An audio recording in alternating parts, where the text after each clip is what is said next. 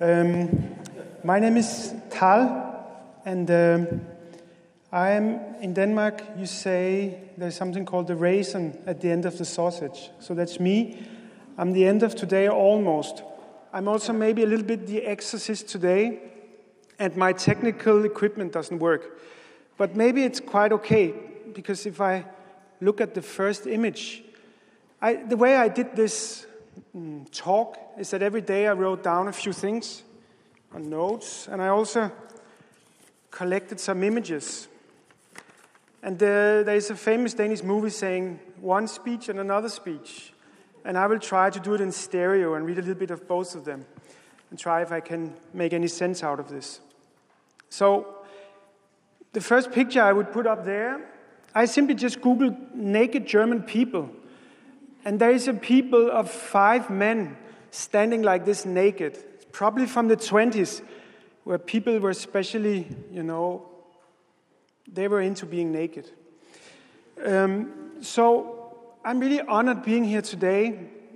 Also, I'm a little bit confused about it because I have loved the work of Hilma of Klint for many years. And the thing is that if you really like something, you don't need to know anything about it. And that means I was thinking 2 weeks ago, what could I really say about this? The thing is, the moment you recognize it, the moment you are into it, no more to say. But the reason why I use the word exorcist is that, we are here to give our love a name. All of us are trying in different ways to explain something very simple. We really, really like it. We really like those paintings, and in different ways we try to give it a name. But to give something a name is a little bit like when somebody gives a coin like this. You give the coin and you take something. You never know what is given and what is taken at the same time. For instance, if you contextualize her as being either abstract, not abstract, before, after, middle, it's of course a nice gesture to do, but I fear more for this. I fear more that it also takes something away from these kind of excessive, mad, brilliant misunderstandings of her paintings. So the first thing I wrote, I think this was Monday, so there's still a bit of coffee from Monday, and I changed the pictures. Here, there is a picture of Alfred Jensen, another great artist that went down a path of systems, numbers, and stuff like this. And here I wrote Monday, don't fall in the same trap as the artist fell into. So, speaking about art, the experience that I have speaking about art is mostly from teaching. I teach in Dessutom, and that's where you walk into a class and there's a student showing you something and you have to invent a language for this. And I've done it now for maybe 9-10 years. I always try to tell the students, please get as deep into your own decadency as possible, the decadency of being exactly you. And then, some people do this. They get deeper and deeper into this. And the deeper you get, this is all like a little bit like speaking about like conspiracy, because I don't know if this is the truth. I can only say that's how I see it. At a certain point, when you get deeper into your interest, you get beyond everything written, you just go deeper. You go into what you could, in contemporary terms, call meditation or trance. If you go in there, the most brilliant thing that can happen is all the misunderstandings. And it's not meant as criticism, saying that Hilma of Klint, as I see it, is just one big misunderstanding of the spiritual world. Misunderstanding meant in a very sweet way, because I don't think that there is a way that is the correct understanding of spirits. But all the confusion of going in there and talking to this spirit, talking to that uncle in the corner, that flying being, that's why he became an artist, because all through history, misunderstandings have been great material for creating art. I just saw the other day, I opened a magazine, and there was next picture is Jackson Pollock. Big Jackson Pollock, they all look the same. And there was there's now, I think in London, there's a big exhibition called Was Pollock Inspired by Navajo Indians? And Hungarian perspective on Pollock. And in a way, it's not that they are wrong. They might be wrong, they might be right. But you can't help laughing. I mean,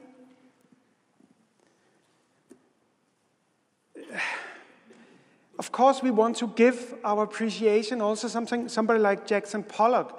We want to give it a name, and it's unbearable to think that he was drunk and he just stood up and he crossed the point. He crossed it. And the amazing thing about him that he recognized that he crossed this point.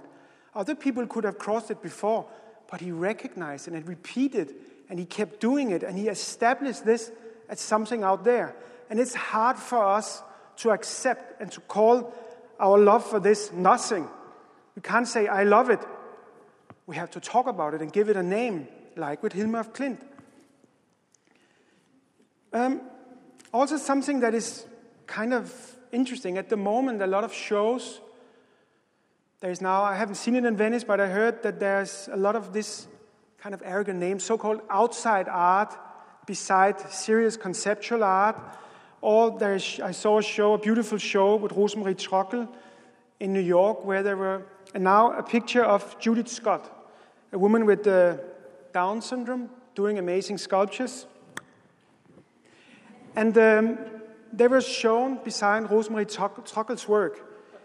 Why, at this weird moment where we have traveled so far in art, bringing in everything is possible, why do we jump to these so-called outsiders, these mad people, these people out of control that talks to demon and ghost?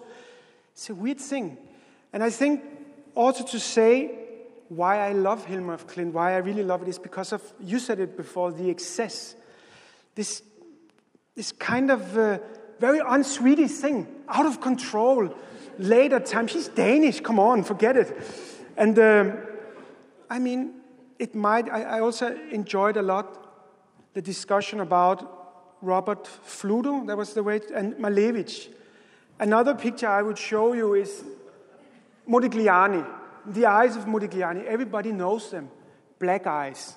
So you sit there, I do a drawing of you, and I arrive at your eyes.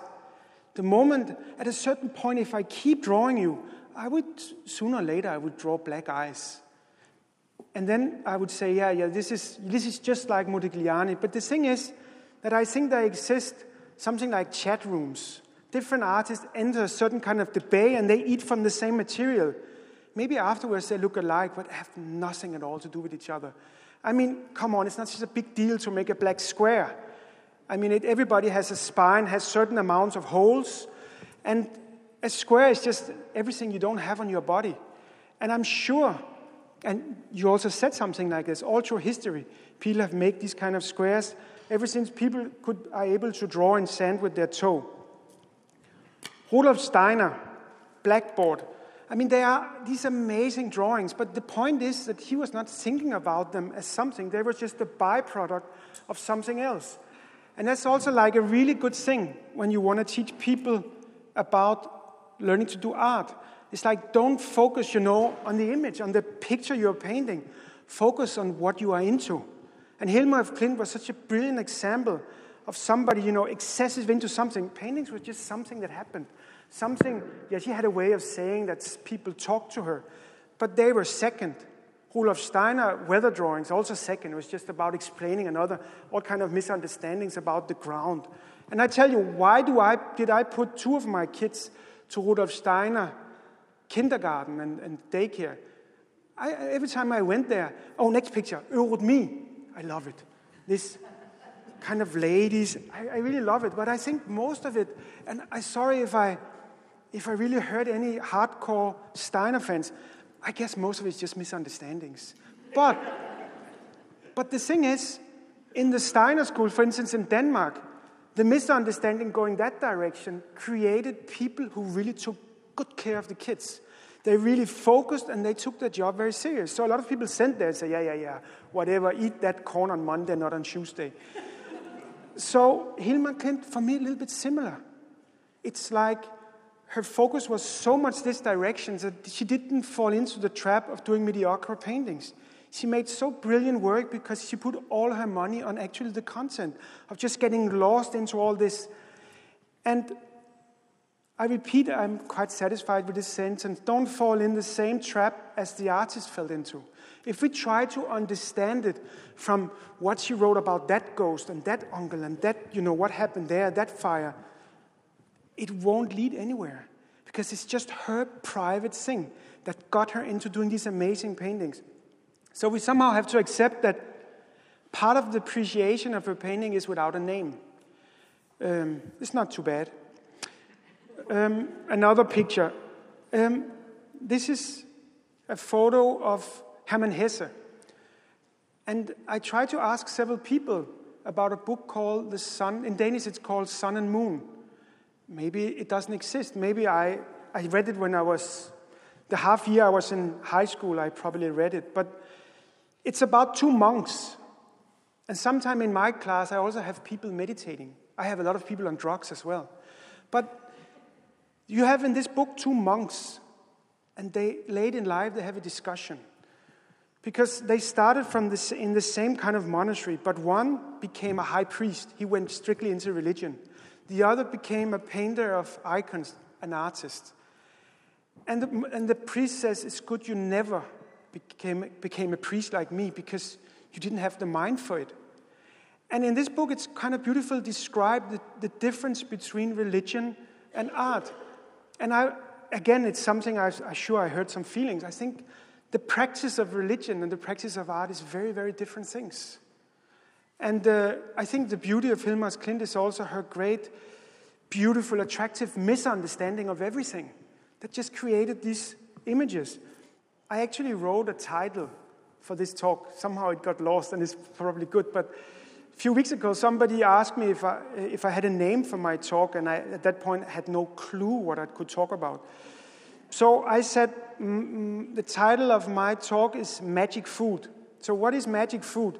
It's a weird little ironic word that started appearing in the Danish media. Because like all over Europe, there's this discussion about halal, this special way of cutting meat or butchering. And there's this talk whether we should have this food in the hospital. And suddenly they start saying not halal. There was this guy saying, if they want magic food, let them have magic food. And it's this weird kind of little word that has a kind of sarcasm, but also something sweet about it. If people want magic food, give them magic food. A steak is a steak. And I think as an artist, I really appreciate the images you showed before, but I think there's one big mistake you can do as an artist. And that every artist, when they do art, they have a certain idea. And what they do are just examples of these things. But if you go into the imageries and you try to learn from them, from the images, you're on a wrong track. You have to actually get inside where they create the images. That means your images will look different. That means artists that has nothing in common can be very close inside the machinery.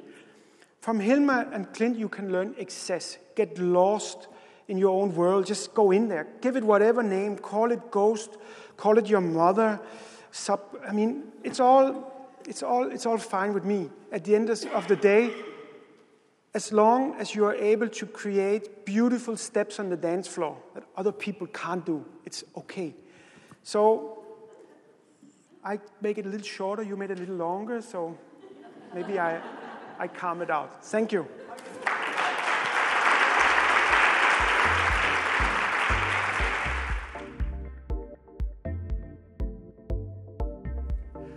At first hand, what we just can, I'd like to take up Tal Er's a comment, whether this kind of, the fundamental question is of Klint's work, is it art?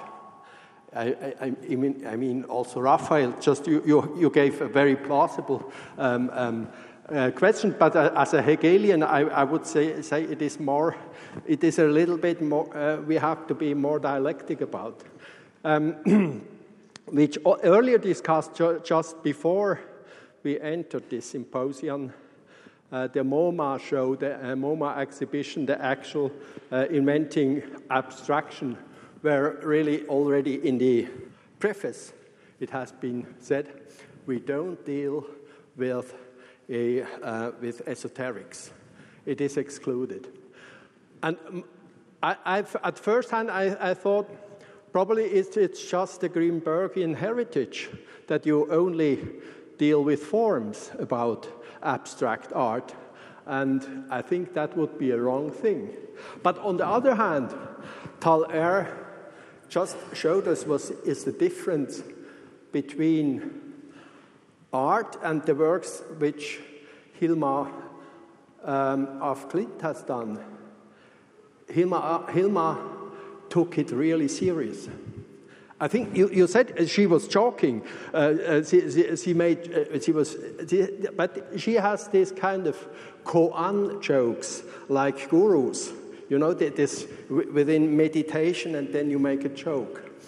But that are jokes which are really, they have a goal to the whole message.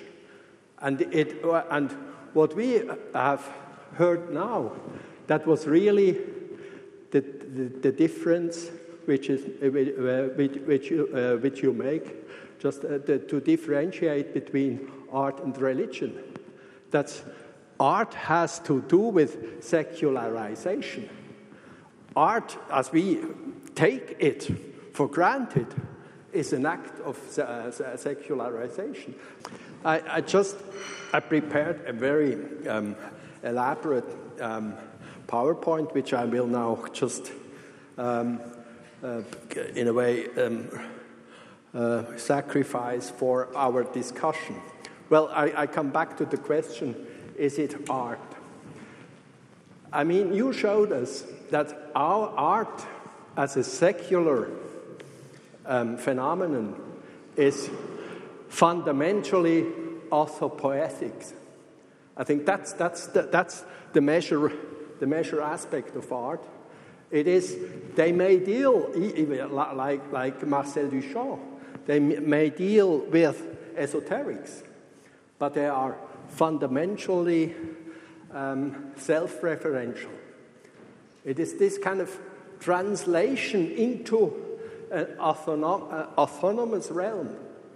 And I'm really doubting whether these works were really meant to be art in this modernist sense. But on the other hand, Hegelian, in a way, I mean, it was very plausible what you have said. It is not the abstraction is not yet art. You have to conceive an idea of the abstract as the idea, the invention of the idea of abstract art. That's this phenomenon, and I think that's this orthopoetic phenomenon, which came then from Robert Flatt to Malevich, to make this kind of black square a piece of art. That I absolutely agree. But on the other hand, what should we then exclude? Stained glasses of the Middle Ages, which are also not be considered to be art when they had been built, when they had been fabricated, or altarpieces. And I mean, what I find so amazing, I mean, even this piece I wrote an article about, just because it has all in it, was this kind of sudden, immediate turn from naturalism to abstract art. That's a way why I find it very intriguing. But I'll come to that later. But what I wanted to say,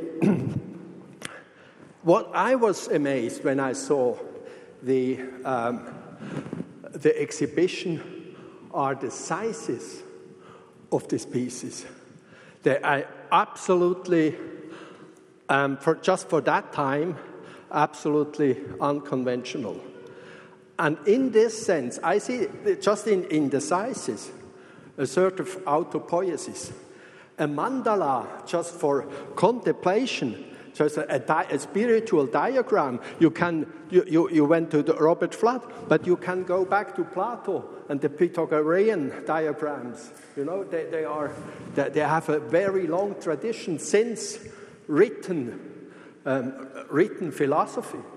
Is that there is a huge tradition of the diagrammatic, which is not art yet.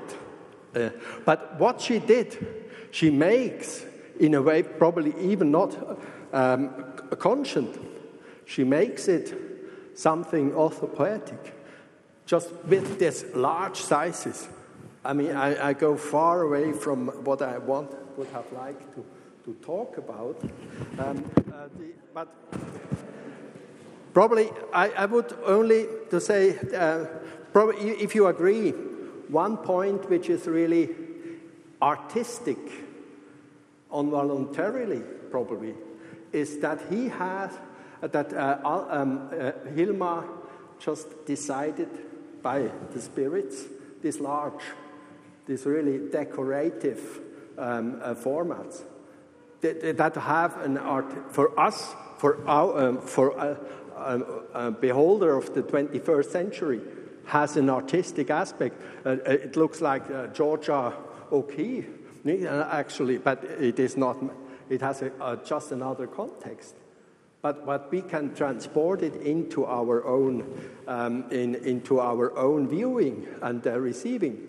The problem is only, is it legitimate that we overscribe it by our meaning? Involuntarily, we do it all the time. But do we understand then Hilma af Klint? I think as art historians we have to do both. On one hand, to try to retrace the intentions, and on the other hand, we have really to analyze ourselves, the kind of Gegenübertragung.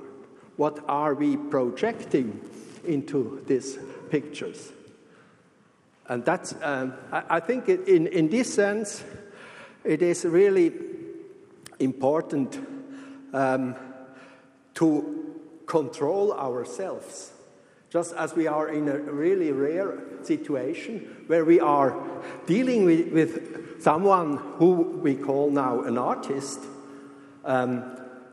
whom we try to launch a re-entry into the art system, which is historically very improbable.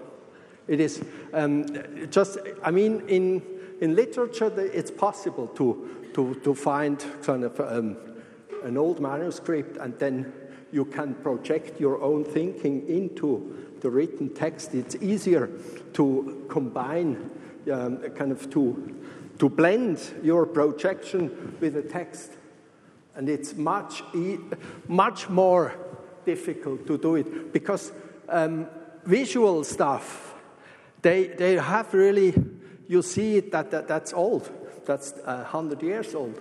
It gives a sort of a barrier of just aesthetic reception. But and one point which I would also say, in a sense, it is between art and alphabet. I liked very much your Hannes' notion of this spiritual alphabetization. I mean, and that would be something, just if we take now the evolution number 13, it looks like it is a monumental emblem. You have the Ouroboros serpent, you know, that's eternity, the kind of the eternal recurrence, which is this serpent has in her mouth, she's carrying two eggs, a blue and a yellow.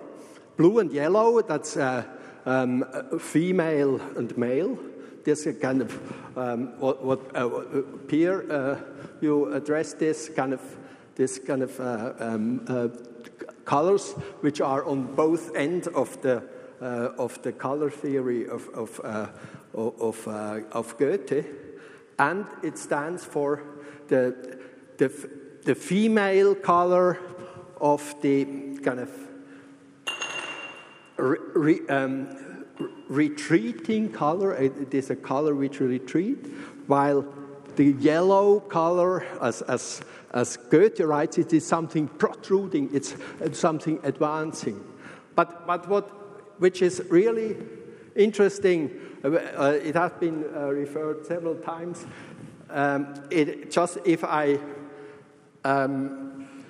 If I compare it later now with Piet Mondrian, she remains really in this ambiguity of female and male.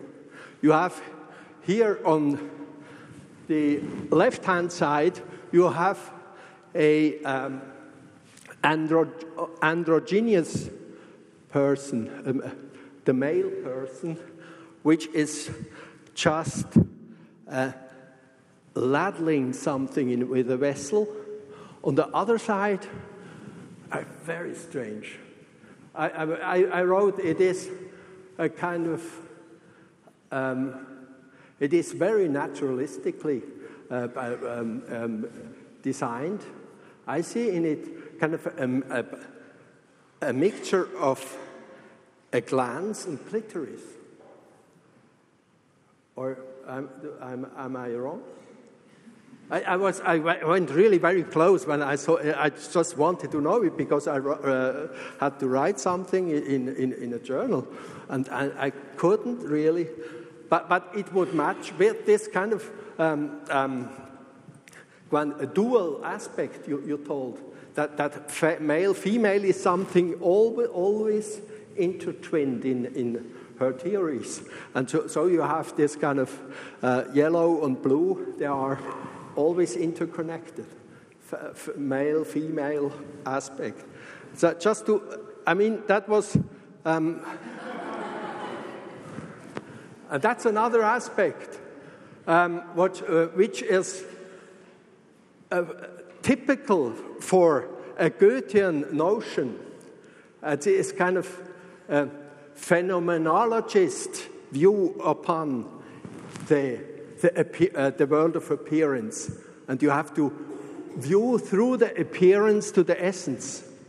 And what she makes here, it is just a mother's womb, just turned into an abstract sign of a hold by an Ouroboros serpent. And in the middle is a cross, the vertical and the horizontal. On one hand, it is Rosa Crucis, and you have the roses in it, On one hand, it is this kind of... But on the other hand, it is also a cliché, which Mondrian, in one of his early work, he really proclamatically stated it. The female is horizontal, this receiving vessel, and male is male is kind of vertical. Very banal, but it led to this. But we have to see that's abstraction, and that's one reason because I disagree with the formalist view of a museum of modern art. You cannot cancel or just to repress this kind of symbolistic heritage out of which abstract art comes. That's just kind of a Geschichtsklitterung, because all the big painters of the turn of the century started starting with Kandinsky, with Mondrian. They started as symbolist painters, and then they turned, they put it in an abstract way. And I'll show you all this picture you will miss. Der Affenschädel. I come from Basel, and I know how people talked about the Goetheanum. They said that's the monkey's crane. And they were right, because Rudolf Steiner refers indeed to the monkey, because he edited in the Sophienausgabe all the writings of Goethe in natural history. And there he knew about the os intermaxillare Goethei, also the Zwischenkieferknochen. I just wrote it down because that doesn't belong really to my kind of premaxilla. That's just what lacks us, assumably. But Goethe, just in a sense, just prefiguring even you know it better, Julia. He was prefiguring the origin of species. He gave evidence that also the embryo has this premaxilla that vanishes then in the process of growing. But what I wanted to say essentially about that, it is just a topos of classic modern receiving of the world. It is, you have to penetrate the world of appearance and come to the essence. And that's at the end, I mean, you will miss all that, which I would have liked. You see, Mondrian and af Klint both made marvelous drawings. Yes, but we have, that's when he had written Rudolf Steiner's, no, it was not Rudolf Steiner when he read the secret doctrine of Madame Blavatsky. Then he painted that. But I have to, this you can read in my book about the Goetheanum, which is built upon the poem of Goethe, The Metamorphosis of Plants. And there are these seven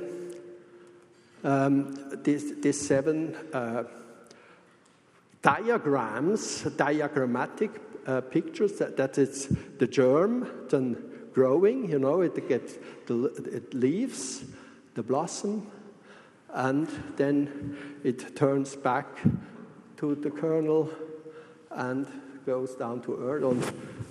Just one, please. The last, let me say, just my last word. I will lead. That's rarely what I normally I like to have the last word, but now I give it to Goethe, and I think that's what all this either af Klint, either Mondrian, either Kandinsky, they were referring to this kind of to visualize essence through appearance, and then in that regard, I quote you the last sentence, the last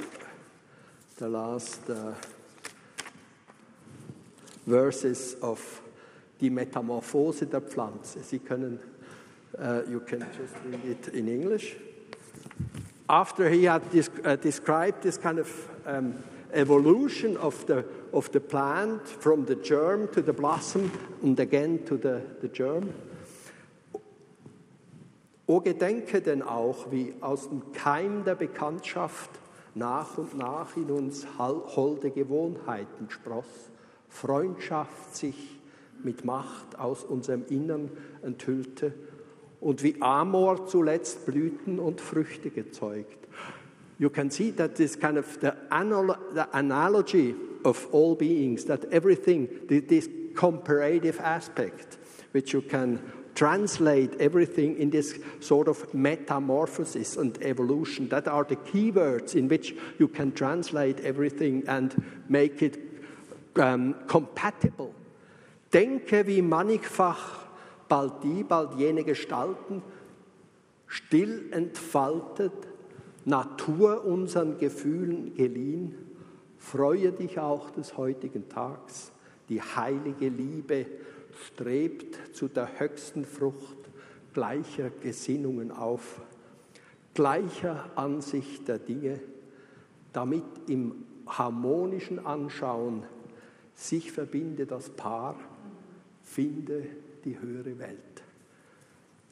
Thank you for your patience. I'm very thankful for Tal for your remarks on love and on naming, and also on your remarks for misunderstanding. I think the more we listen to talks, we see how everyone is sort of gripping with finding categories to which Hilma af Klint might fit or might not fit, and she's more and more this kind of meteorite that crushes into art history and makes sort of categories we have: what's art, what's not art, what's abstract, what's not abstract, what is needed to be included in the canon, what should be left out, is questioning all that. And I would like to make a claim and say that probably loving and naming, you say it's the opposite. I would say in a certain respect it's the same. And I would like you to remind, we are all here now, and we have seen this beautiful, huge exhibition by Hilma af Klint, and somehow we might take that for granted, but in fact it's not. For the most time being, Hilma af Klint would not be represented or would not have a show in a major museum. In fact, it was offered, or people had ideas to do it in the Moderna Museum, and then Pontus Hultén, the founding director of the Moderna Museum, was very strong in claiming that she should not be included and that she should not be shown. I also remember there was, I checked this in our archive at the newspaper, there was a huge show in Frankfurt on avant-garde and occultism, and it had Kandinsky in there because he was interested in the same spiritual things Hilma af Klint was interested in. We had Malevich there, and also some paintings by Hilma af Klint. And two of the reviews I found totally agreed that the one who was the worst painter in the exhibition was Hilma af Klint. So I would not take what we are doing here and that we all meet here and be able to see her works. I would not take that for granted, and in naming her work and contextualizing it, in sort of trying to see how it goes with the canon, with whether she has to fit the canon or whether we have to reformulate the canon in order to fit Hilma af Klint, is an important task in order to make sure that she will not vanish again from art history and not vanish again from the museums. So I have a very practical question, because it's not for granted, as I said, that one knows the work of Hilma af Klint, because it has been shown sometimes, but not often. So you said you have liked Hilma af Klint's work for a long time. Well, how did you come across her work? I found a catalog called, I think, from Finland and Sweden, called Paintings from the Temple. And so I just saw it, and you know, as an artist, you steal all the time. You don't even think about it. You just take stuff. And I remember suddenly sitting here when I saw some of these paintings that in early etchings, I took out a lot of this writing, this kind of amorph writing. So I saw it, I was just attracted. I never had the need to know really anything about it. I just needed her kind of movements. Thank you. Then Raphael, I have a question for you also on the importance of naming. You said, I'm still not quite sure whether I have understood your categories completely. You said so the question is not whether someone has done a mimetic painting, but sort of the thing we can at least date or is when it was first exhibited and when the claim was made that this is art. If we, let's say, if we just trying to understand, if we found a letter by Hilma of Klint saying to a gallerist, I would like to show my work in a gallery, would that make her the first abstract painter? My thesis was to say there is no first abstract painter, but there is somebody who did invent the discourse about art having to be abstract for the future. This is Kandinski's take in 1911, and then the people at that time were really looking for something new. And they had the impression abstraction is really something new. That art that always has been mimetic, all of a sudden is abstract. That's new. And you get a kind of a race. Everybody wants to be the one who did the first abstract painting. And they really fight almost with each other from 1913 to 1920.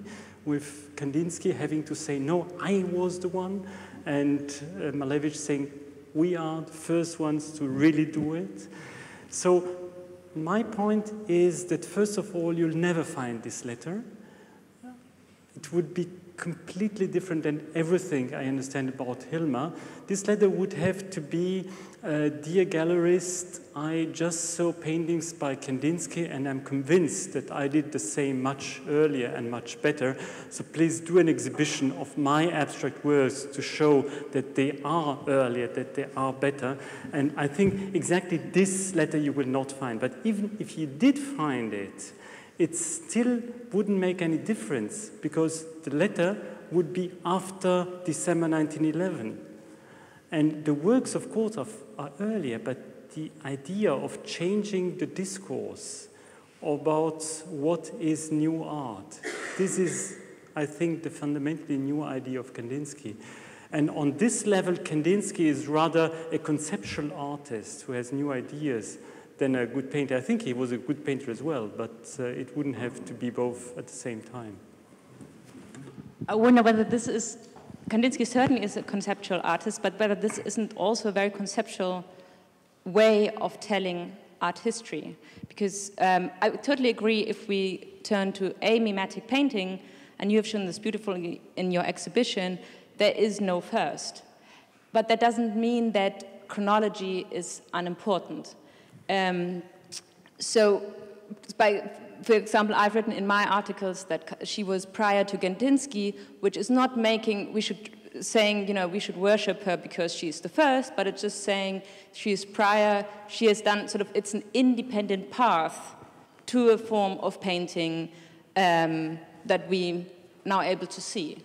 And in fact, if we look at Kandinsky's path to doing this kind of trying to paint the unseen, then what Hilma of Klint is trying to do and Kandinsky is trying to do is very similar, although they look very different, but it's sort of it's similar path. And I wonder whether it's whether we really need the artist sort of to label for us what they are doing, or whether we can look back and worship that there are different paths and that there is a history of doing something sort of different from the Renaissance tradition we should be interested in.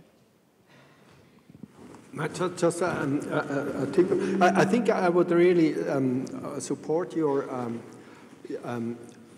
I mean, chronology is important. That's true. But I think probably one could, the Gordian knot, but probably we can cut it by telling it is the curatorial act.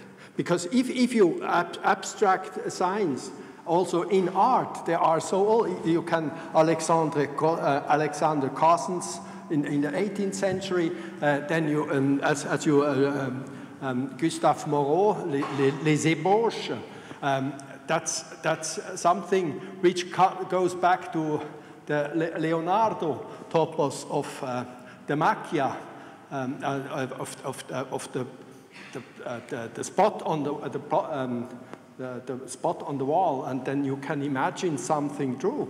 That's a very old topic. But I think it is the curatorial act to decide, I want to exhibit that as a purpose. And I think it is the same thing with Hilma of Klint, by the way. When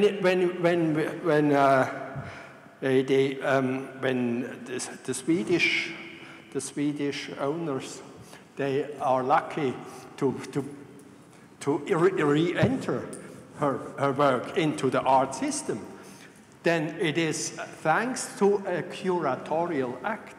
I mean, that's one of these curatorial acts to show this kind of theosophic mandalas in an art exhibition. That's already a first step. I think you have the curatorial act. That's the essence of declaring something to be kind of an object of exhibition. So the curator should have the word. Mm-hmm. Well, as we see, Hilma of Klint is quite a complex case. As we know, she's trained as an artist. She studied at the Art Academy for more than 5 years. So she's not a self-taught artist.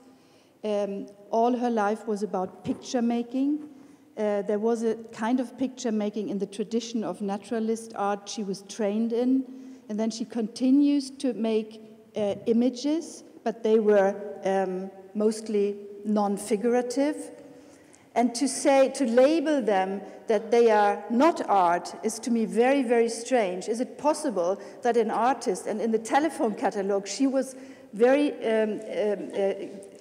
she was like listing herself up as artist Hilma of Klint. So is that really reasonable to think that an artist makes art to a certain point, and then the artist makes images, but we decide that these images are not art? I think this is like interpreting it far too much. To me, to my understanding, the whole project of Hilma of Klint was an artistic project. And to label the abstract works as only mandalas is taking it very, very, not far enough. And what we all see when we go through the exhibition, and we have the possibility to do this until 8 o'clock, I guess, we are really taken by the size of the works, and we know the Spirit told her to make them in that size, but she followed also that. And even if images comes through somebody as a medium, she was doing these works, and you see that it's a trained artist who did this. There's composition, and there's a balance, and there's so much which like untrained individual wouldn't be capable of doing. And so the magic is much more complicated, we feel in these works. Would you like to say something, Kala? It might have been Kandinsky who crossed the line. But what a banal way he did it. Still when you look at his work, he's so bound to gravity, to what's up, what's down, what is a landscape. So it might be he was the first man on the dance floor, but what a clumsy dancer. Yeah, I would like to add that maybe we know for sure that Hilma Klint belongs to the contemporary discussion, thanks to these exhibitions. Mm-hmm. And that is not very, that's quite common, that you see that you have an artist who has his main legacy many, sometimes hundreds of years later, before these works are made. And I would also say that if we would put a label on from where comes the artistic impulses, and reject all those artists who are not properly clean in the sense, we would have to take away maybe half of the artists that we are showing in the exhibitions in our art museums. It's very, very difficult to get into and try to classify what are correct and what are not so correct artistic impulses. And I agree with Iris completely that it's completely sure when you read Hilma Klint's work that she is considering herself an artist. Not this megalomanic Teutonian self-expressionist artist, but a mediator, but somebody that is able to paint, as I said, the cosmic truth. That is why she has this paradoxical, how to say, she is grandiose in a really humble way, which remains of the very early female saints. Hildegard of Bingen, for instance, she is saying, I'm nothing, I'm absolutely nothing, but through me blows the wind of God. And I think Hilma Klint is the same. I only want to add something you already mentioned before. You mentioned that her work was not about her ego.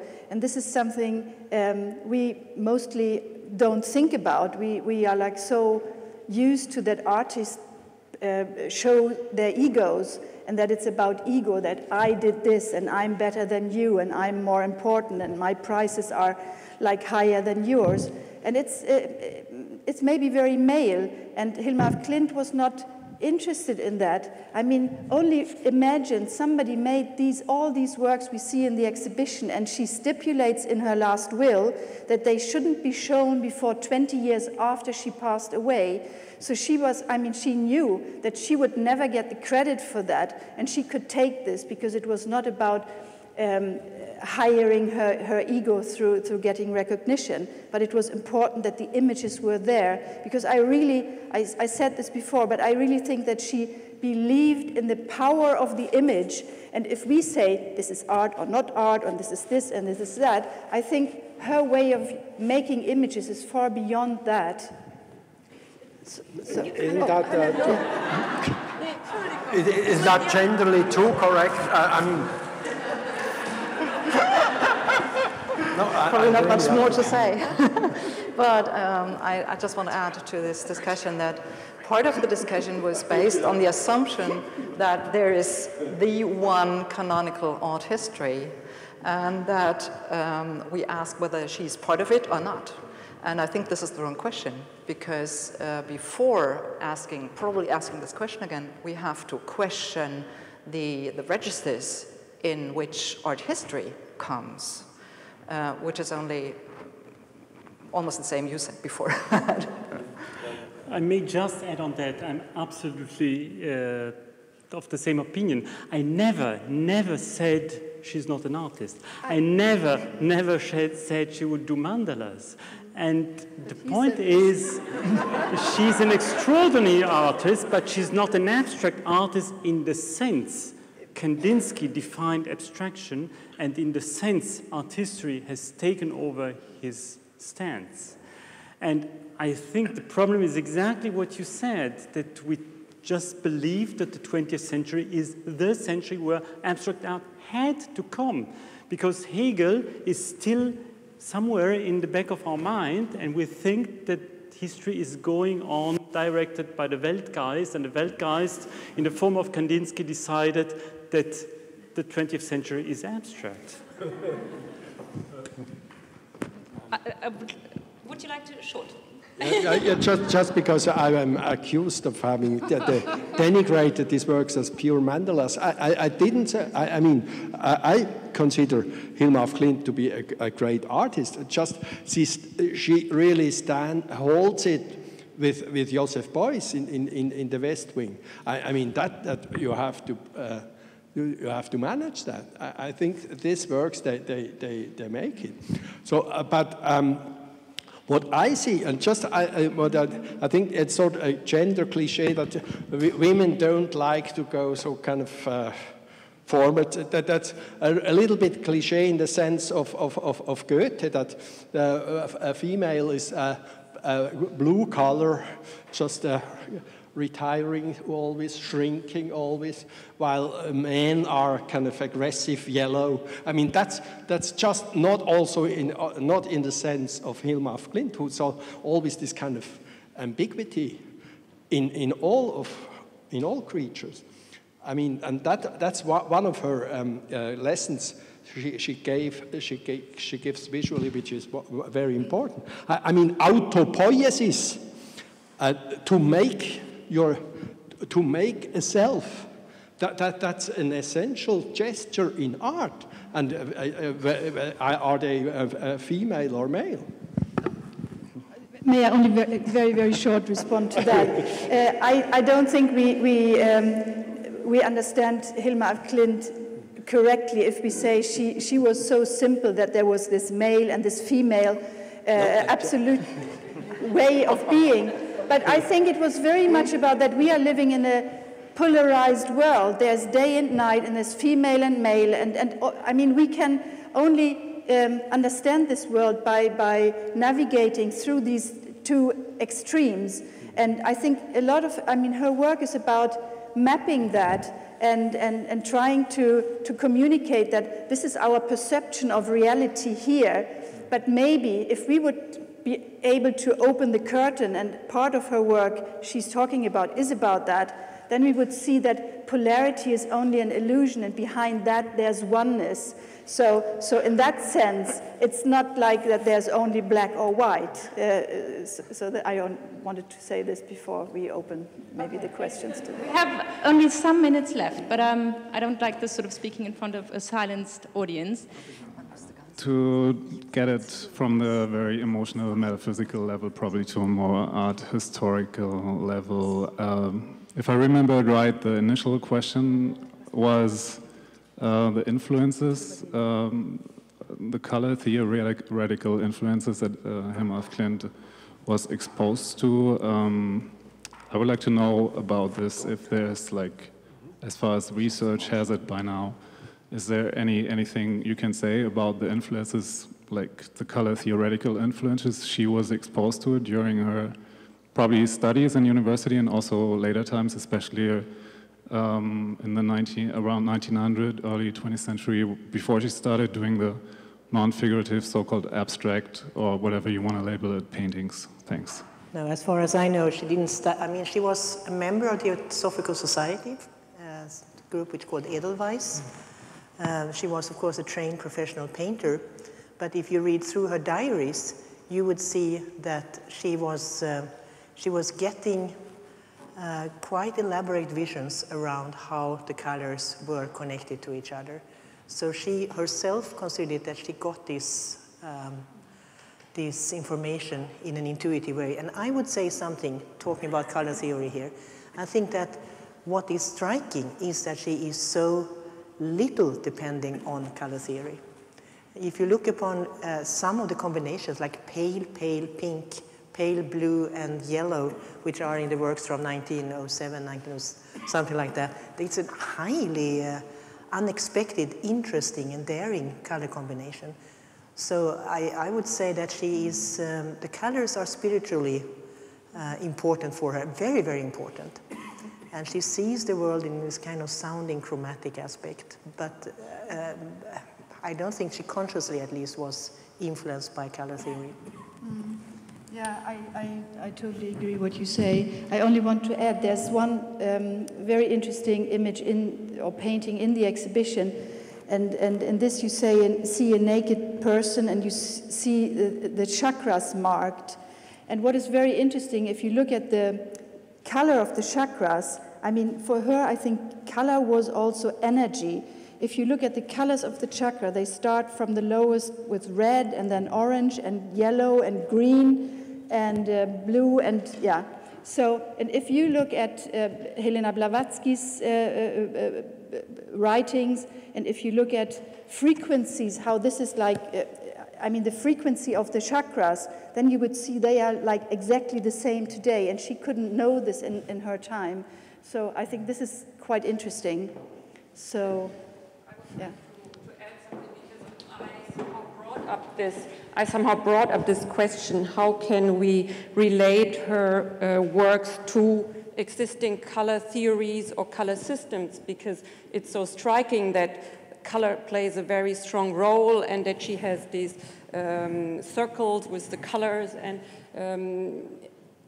I thought maybe not to find out by which color theory she is influenced by or which we can trace in her diaries, but I'm just interested to contextualize her works in existing color system, color, ideas about colors, and I think this is just a starting point to do that. We proposed we should look into Goethe, but I think one should also look into Runge or other artists that have a very strong idea and also systematics about color. So I think this is really a starting conversation how to contextualize this work in respect to the colors she used, next to the meaning she herself gave to the colors she used.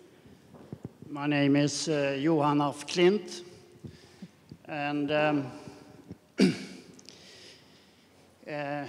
Hilma, if you know, when we made up her estate, she had 0 crowns in her estate when she died. But she managed to keep all this intact. Why? Because there was something to the sketches for the Temple series, the first 193 paintings, that she tried all her life to find an answer to. And it is my duty as an ancestor, as her relative, to see to it that we now start a serious research for what these paintings were about, what the meaning is. And for this, I'm very thankful for the foundation that you have had this seminar, because that is one step towards this purpose. And I'm very thankful, and I give the thanks from the family and the foundation. Now to the question. Iris, you almost answered it.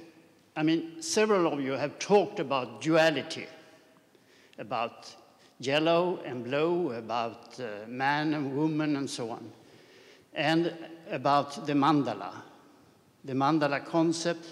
And I think that Hilma used these as illustrating that everything is a unity. It's like a Buddhism that you have samsara and nirvana to say that everything is one. And this I would like to pose to you. Is this a right interpretation, or is it a facetious question? Well, thank you very much, Johan. I think that in my Klint, well, I'm in the middle, I must say, of these incredibly abundantly rich material which are in the diaries.